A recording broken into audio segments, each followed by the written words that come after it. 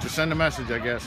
Yeah, you know, we had our last week was a little disappointing. You know, leaving that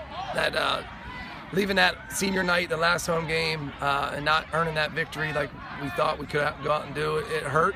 And I'll be honest, it was tough to get them rallied to get ready for this week.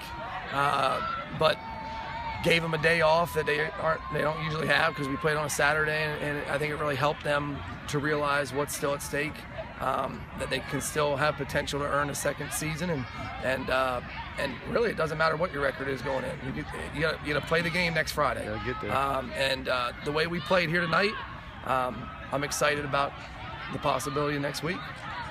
A lot of Central Dauphin kids sitting up there watching the game. Yeah. And we want Central Dauphin, right? We know, hey, you're gonna have to beat the best at some point anyway, right? Might as well play them first round, okay? And we're excited for that.